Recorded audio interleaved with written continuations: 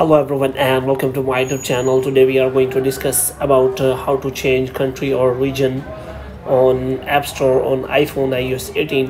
For example, if you want to change your country or region from the App Store uh, in a different way, so how you can do that. For this, what you have to do, you have to simply watch this video completely.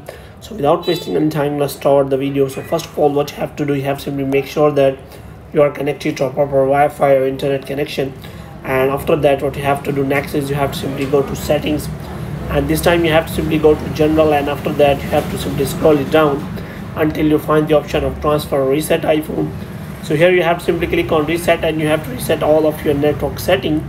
And after resetting all of your network setting, you have to simply go back and click on settings again, and this time you have to simply click on name or Apple ID, and after that you have to simply click on media and purchases, and you have to simply click on view account. And after that, what you have to do next is you have to simply wait for some time so that a new kind of interface will available. So here you can simply find all the details related to your payments, subscription, purchase history, and country or region is also available. So here you have to simply click on country or region, and after that what you have to do, you have to wait for some time so that a new kind of interface available where you can simply find all the country or region.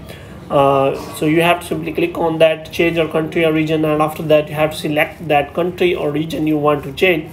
So here I'm going to change to the United States, so yeah, I am selecting that. So here you have to simply click on agree the terms and condition. So after that you have to simply provide here payment method. So if you do not have any payment method, you can simply select none, or you can simply provide your billing name, and after that you have to simply click on next, and after the verification your country and or region will be changed. So in this way you can simply change your country or region without any problem on your iPhone iOS 18. So hope you have liked this video. If you can get more videos like these, you can subscribe our channel.